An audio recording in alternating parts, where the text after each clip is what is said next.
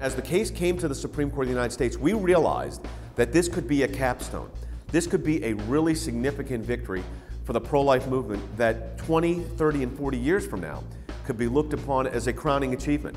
What was interesting about that case was that I had argued the case at the beginning of the term, which was October, and here we were at the end of the term with no decision yet. Now, also, Thurgood Marshall had resigned. He did not hear the case, and Clarence Thomas had not yet been confirmed. So I argued the case in October, expecting to get a decision, knowing it was a controversial case. It was involving abortion protests towards the end of the term, which would be June. I got a call in June, all right, but it was not a decision. It was the court requesting re-argument. So we had that summer to prepare for a re-argument, and they asked one additional question. So the initial thought was that it was 4-4 and it was a tie, but when we saw the questions that were asked, we realized there was much more to it. The Supreme Court granted unlimited certiorari in Bray, which meant that all the questions proposed in the petition to the court could be entertained.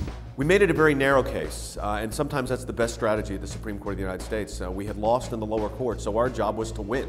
How do you win a case like that involving abortion protests and the federal statutes are involved? We said the case had no business being in federal court, that if someone blockaded an abortion clinic, at best, it would be a state trespass action. It would not be a federal claim. They have tried to bludgeon us and to crush this movement by an illegitimate use of the federal judiciary. This is simply about trespass or disorderly conduct. If we win, it's a victory for all protest groups. We took it out of the context of abortion and put it into the context generally of civil disobedience. Would you turn the acts of Martin Luther King Jr. when he was encouraging civil disobedience, like the blockades of the lunch counters that were segregated? Would you encourage that to be a federal case against Martin Luther King?